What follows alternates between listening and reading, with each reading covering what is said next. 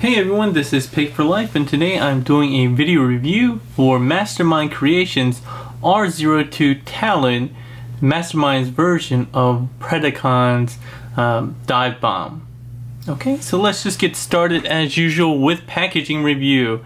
And you should be very familiar with this packaging by now. This is Mastermind Creations, or MMC's, reformatted packaging with the Predacons in particular, the same kind of grid line with the CG render on the front. And the sides all kind of have the same R02. It has Mastermind Creations R02 Talon. A little image on the side here. Same thing on the other side, just a different render at the bottom this time. And then on the back, we get basically the same image that we've seen before. We have the same Predacon, except each time we see Talon, or sorry, each time we see the figure in this box colored, while the rest is all kind of like grayed out. And then we see some nice product images, actual product images surrounding that. On the top we get just another product image of Talon, and on the bottom we get some warning labels and some information on how to find Mastermind Creations on their website and on Facebook. As we become familiar, we can actually open up, and it has magnetic latch system that you can open up and have a nice window to display Talon if you want to keep them in the box. And you can see a little bit of accessories. You see his nice beautiful wings, and on the inside of the cover we see some line art, which is really nice. So as always, the packaging has always been very solid with Mastermind Creations. They do a very good job in terms of the quality of the box, but also just the design has always been very nice. Alright, so let's go ahead and unbox him. Open from the top, just slide him out, and again, as usual, we get that inner cardboard box that's protecting the clamshell. Alright, just open that up, and we get a few things. We get the clamshell with the character in it, but then we also get the instruction booklet, which doubles as a comic. So this is issue 2. So one thing to note is I did say R02, so it was supposed to be the second release in the series, but he actually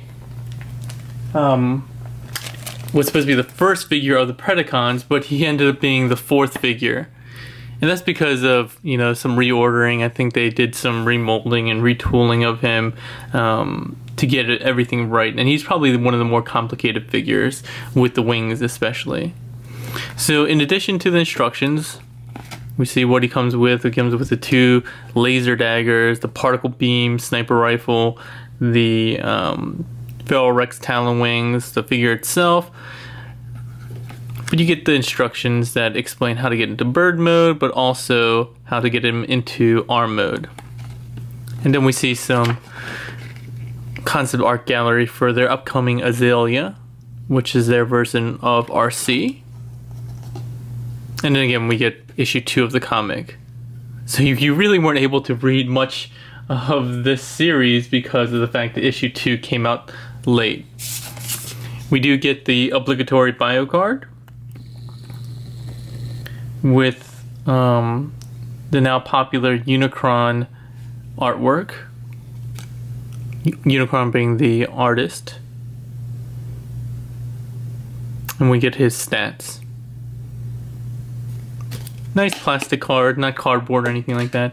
The other thing that you got in this package are 4 pieces. So you get 2 of each of these pieces. And these are elbow pieces for Bovis and Fortis. So one of their arms, I believe it was the right one on both of the figures. I'm sorry, I'm trying to get a hold of these so you can see them. You get 2 of each of these. Bovis's and Fortis's arms were mismanufactured or mismolded, and that caused the right arm to have the same piece as the left arm, and that caused a lot of mushing of the ratchets. And so Mastermind was kind enough to package 2 replacement sets for each of the Bovis and Fortis arms, elbows, and basically you just replace them. You take out the pins. Pretty self-explanatory, but if you guys want a video showing how to do that, I can do that as well. So it's nice that they included that with Talon. And let's zoom out.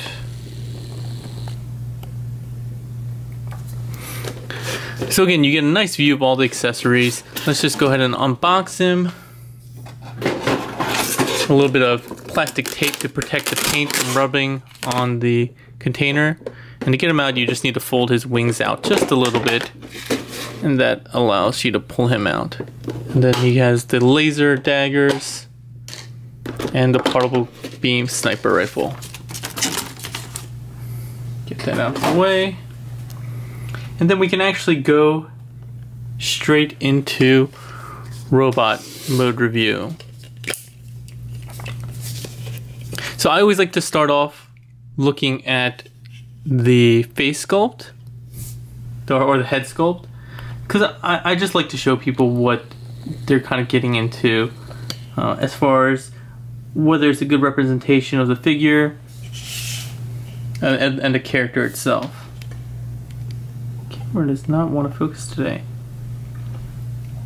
So that is Talon, or Divebomb, and he has a nice red face that's inside this kind of helmet or almost headgear. It almost looks, you know, Native American headgear-ish. But as you can see, it's nicely painted red. The eyes are also kind of a metallic orange, which is kind of hard to pick up. There, you might be able to see it there. It's a pretty straight, non-emotional face. But the one thing I will say is that I don't really like all that much. Come on, camera, focus for me. There we go. Is the nose is kind of long and pointy, which I thought was kind of weird. When I look at him, he kind of reminds me of the Joker from the Batman animated series. I don't know why, but he just does. But all of the Predacons have had kind of very non-emotional faces, so it's in line with that. Since we're already up here, I'm going to talk about the headdress, I guess, or helmet a little bit. You can have it positioned 2 ways. You can have it positioned kind of like this, or you can have it positioned straight up. If you do straight up, you can actually push it and collapse it down, so it looks like that. You can't really pull it forward when it's like that, but again, you can pull it out and then down if you want to do that. Okay? I kind of prefer it down. So let's look at the rest of the figure in robot mode. And this is probably my favorite figure of all the Predacons, just to mess with, just because of the wings themselves.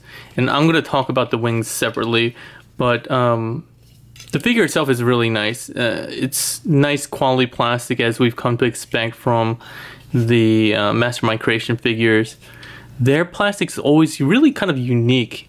It's always kind of like a satin, a dull, not super glossy, but not really flat type of plastic that's really, really hard, which is really nice. So here's a look at Talon from the front. Oops, the side. The back, which has nice detail for the wings. Not a lot of junk going on. Back to this side and to the front again. As far as articulation goes, we'll talk about his wings separately, but his arms are nicely ratcheted both ways. He does have double jointed elbows, which help with transformation. He does have these guns that you can pull out but are on swivel.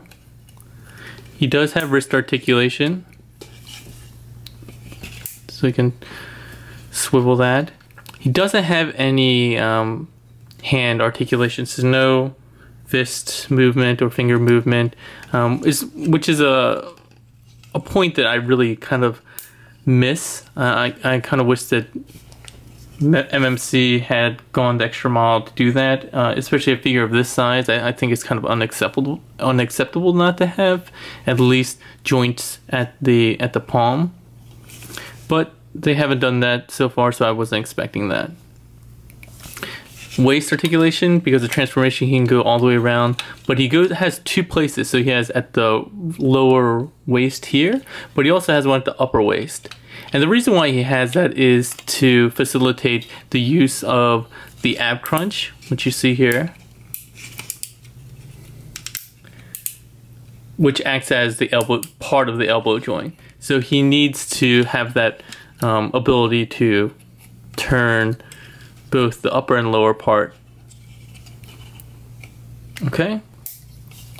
The legs are also nicely ratcheted. They don't go all the way forward 90 degrees, but they go pretty far back. They don't all go 90 degrees either. It doesn't actually go that far, maybe 45 degrees before it starts getting interference from the hips. Okay. He does have this piece again.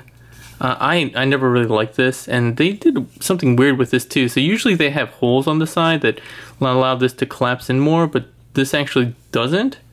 And so it doesn't even seamlessly sit on there. So I actually keep him on the back, and given that he's a pretty slender figure, I think it looks better to have the slender thighs. He does have articulation at the claws on the knees, but that's really not necessary for robot mode. And then he does have a lot of knee action. He has more than 90 degrees at the knee. He has kind of a upper knee, lower thigh swivel, which can go all the way around. And then he has the now familiar weird hinge ankle with ball joint for the foot, which I never really liked. I think it's great for posability, but it just looks really gappy from the side, but also depending on how you pose it from the front, you can see like all the way into his hollow leg. So it's a trade-off, but I never particularly liked it all that much. Some other things, he does have this kind of, I don't know, like tail piece, which I don't even know why they did it. I didn't think it was necessary. I don't think it adds that much to either mode, but he does have that. Oh, and I don't think I mentioned that he has upper bicep swivel as well. Alright, so that's it for the main body articulation, except I skipped the head, which is on a ball joint, and it's also on this panel, which lifts up. It really just facilitates the arm joint and being able to move that around.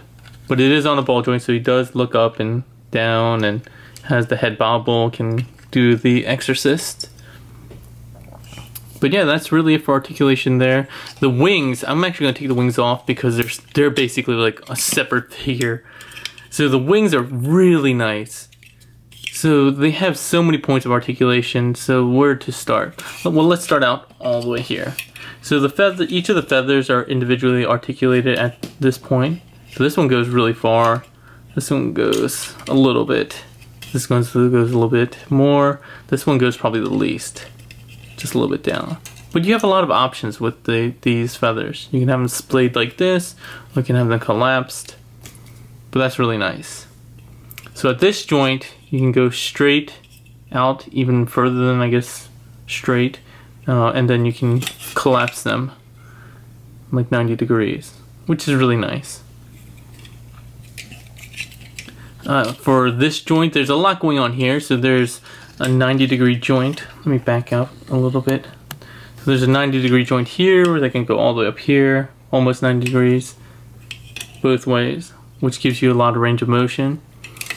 But in addition to that, they have a joint or like a hinge here, which is kind of loosely ratcheted, that gives you the ability to go more than 90 degrees straight up. And, well, actually, I guess it's 90 degrees, just that angle. From right here, you can see it's 90 degrees. So you get a lot of versatility here. You can go up, angled out, curve that back down, open the feathers, and putting him back on Talon. You use these 4 posts. You optionally can use the combiner joint, but I find that if you do it on Talon, it's hard to pull it off. So I don't actually use it, and these 4 posts are more than enough to secure it. So you can get a lot of posability out of him when he's on here. People kind of like to use his wings as almost kind of like a cape or cloak, which is a good idea. And being that he's a sniper, I saw a couple people on the boards and Facebook kind of use this as almost like a sniper cover. Like he'll be positioned down, he'll have his sniper rifle out, and he'll be looking up. And this is supposed to kind of like camouflage him, which is a cool idea and very in line with kind of what the character could be as a sniper. Alright, so I already brought out his gun, which has a couple of options. So it is a kind of a thin sniper rifle when you have this back stock out, but you can also fold it up, and I guess it can be just kind of a rifle, regular rifle, or I guess it could be kind of a futuristic shotgun if you look at it that way. As always, you can just plug it in straight into the hand, and if you want, there's actually storage options elsewhere as well. So on the wings at the top, there are a couple slots here that you can use either of these handles to plug into. Do that one, or you can have it sit lower, you can sit higher, you can flip it upside down. So again, a lot of options. I think the book instructions have it like that for the most part. And the laser daggers, which I don't really understand what that means, but these daggers are again pretty nice. The same kind of goldish plastic, and it does have paint, which is hard to tell because it's so close to the plastic on the blade area itself that is painted. And you have options to where to store these because of the pegs on the side. You can store them on the wings up here like that, or over here. Kind of tight though, but yeah, you can get them in there. You can do them on the side here of the jetpack if you'd like. So you have a lot of options with these daggers, and as always, to get them in is always kind of a chore. So I basically put them in at an angle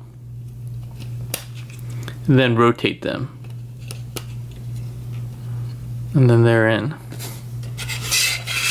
So same thing, kind of put it in at an angle.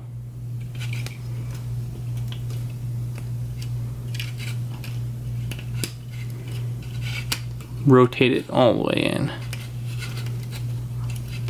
And push down. And then you have them. So there you have his robot mode review. And he's really nice. Again, I think he's the most fun to play with in robot mode, just because he has the wings and he has so many options for display. Some people complain about the gray talons, especially in arm mode, but I don't mind them. Dr. Killinger has black ones that he's put on pre-order, so if you want some black ones, you can go ahead and order through him. Alright, so let's go ahead and get this guy transformed. Take off the accessories. Okay. And the sniper rifle. And you don't actually need to do to take off the wings or anything like that. So what I'll first do is move up the head and close up the face. Next I'm gonna tuck the hands in to the forearms. And then you make use of these long tabs and these slots on the arms. So use the double jointed elbow to get in like so. Press that in. Same thing on this side. Just kind of get these wings out of the way. Again, making use of double jointed elbows. Tab that in. And then there's also tabs on the inside of the bicep that have corresponding pegs in the body, peg holes in the body. So you just need to rotate those in and push on both sides. Very easy. Okay. So moving down to the legs, what I first like to do is get the claws done. So just pull up the claws and then kind of zigzag them out. So again, pull the knees out. And while you're doing that, these two come forward while this middle one goes through into the back. If you had these leg pieces out, just rotate them back and peg them in. And then we're going to come around to the back. So from the legs, you open up these panels, very familiar. And you're going to pass through the heel, just push it straight through. And this piece is going to peg onto here a little bit later, but you need to do something first. So just open that up, and you're going to rotate the leg all the way in. I'm going to close, tab that in.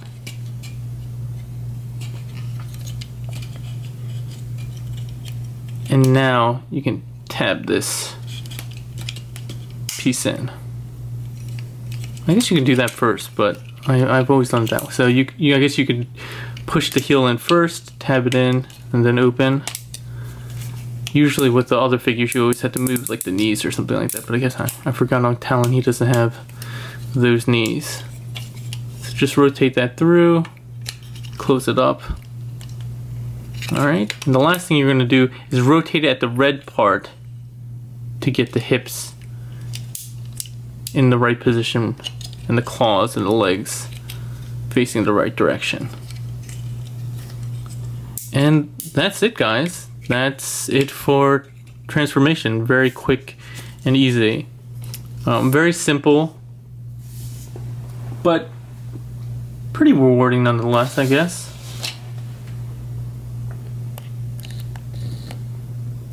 And looking at him and in bird mode, he doesn't look great. I mean, you can see that there's no real cohesive body thing here. It basically just looks like he has arms there.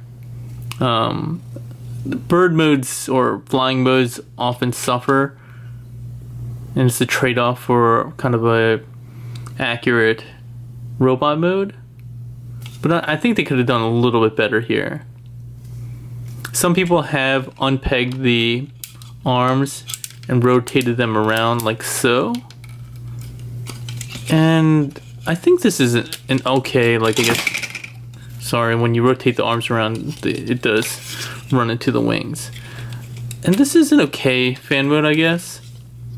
It makes it, I guess, a little bit cleaner here, but then you kind of have these shoulders riding up.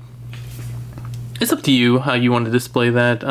You still have the option of the cannons going forward, or you can point them down. So it's a decent alternate, but the official transformation does have him down like that. And again, sorry, it's because rotating the arms, the shoulders run into the wings.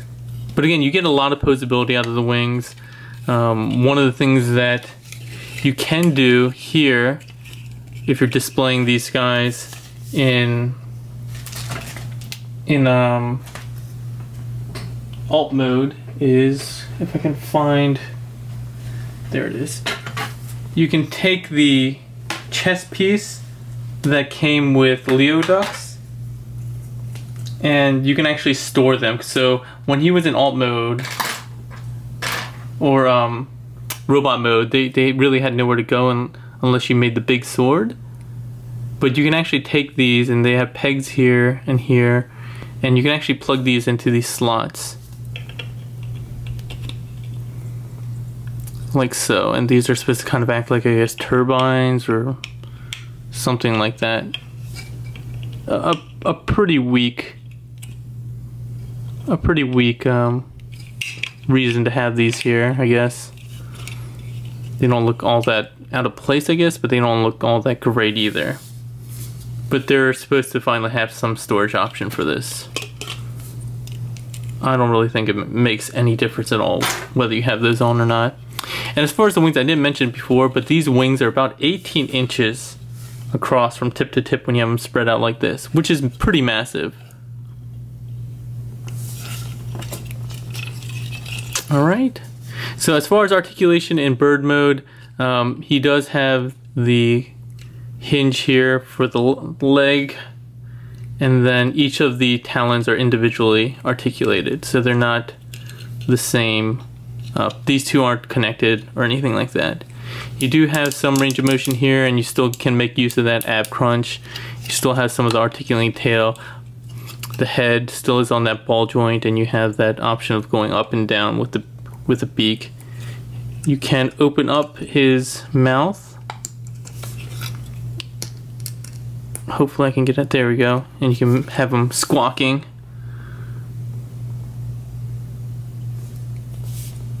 But really, I think this is probably the weak mode for sure.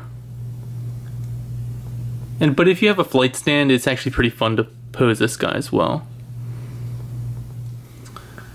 Alright, so to get Talon back into robot mode, it's pretty simple. All you have to do is go back the way we did before. So the first thing I do is just go ahead and get the knees up and the claws through. Again, just pushing that middle talon through the others and pushing the two front ones back and having it rest up there. Go ahead and rotate the red waist piece to get the crotch plate in the correct position. Open up the leg panels, rotate the legs down.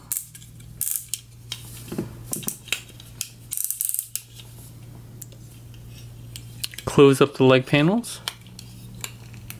So they peg in with this big slot here and here. They go together. Unpeg the feet and rotate the heels through this joint, just straight through. No need to turn them like with Bovis and Fortis. Okay. Again, the option, you can rotate this thigh piece around, and it doesn't peg in anywhere. So, and it has a funny color. Again, I don't know why they did that. I think it's pointless to have on this figure. Now, dealing with the upper body, just pull the forearm out on both sides.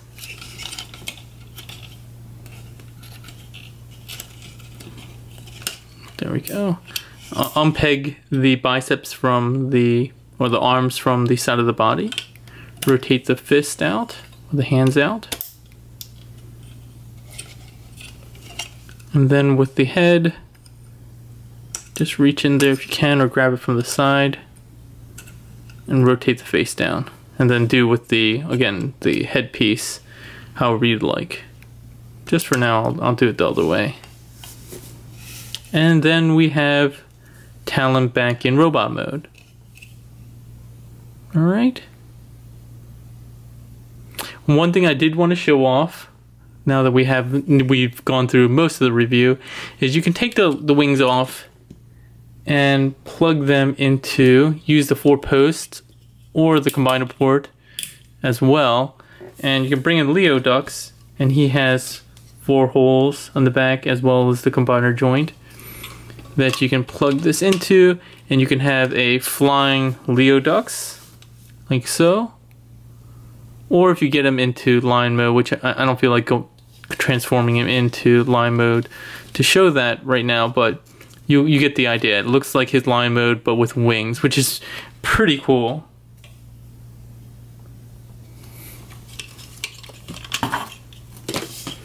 Alright, getting him back out. Bringing Talon back in. So, final thoughts, guys.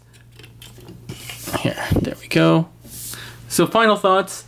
I really like this figure. I think he's the most fun to play with out of all the Predacons or Pharaohcons, whatever you want to call them. He has a lot of nice posability. He can be very dynamic and expressive. Not with his face, like I said, which is pretty bland, but with his wings, you can do kind of a upwards pose like that, or yeah, you just have so many options that I really like it. And you can even do a pose like that. So if you look at, because of the weight of the wings, you can have him lean pretty far forward and still be able to balance. He's doing the lean. But like I said, for the price, I mean, I think I think his wings and everything like that, the cost of the wings were probably spread across or subsidized by the price of some of the other figures. I think he's well worth, you know, the price. I think he's somewhere in the $100 range, around there, before shipping, and I think he's well worth it, more so than the other figures. I think all the other figures had more nitpicks that I wanted to pick out. I think really he and Leodux probably are the ones that you get the most bang for your buck in terms of versatility. Alright. So I did want to thank Captured Prey. This is not a sponsored review, but that's who I got it from, and they always do a great job packaging and sending off the figures. So if you want to pick up one of these guys for yourself, click on the link in the description below and pick one up from Captured Prey or one of your other retailers. As always, if you liked the video, please give it a thumbs up. Comment if you have any questions or concerns or anything. Just want to chit chat, and I'll try to get back to you as soon as possible. And as always, if you like what I'm doing, please subscribe. I've been working a lot with some of the vendors as well as some of the toy manufacturers to really get some more figures to show you guys and do reviews for you guys. Possibility of running some contests have already been talked about, but it really depends on getting more subscribers and more views and everything like that. So please share the video if you like my reviews. If you think I could do a little bit better in some areas or anything, or a lot better in some areas, leave that in the comments too. I always appreciate the feedback. As always, you can always like me on Facebook. Pig for Life Reviews is the Facebook page, or pigforlifereviews.com is the new website blog. And with that, I think we're all done for today. Thanks a lot, everyone. Have a good one.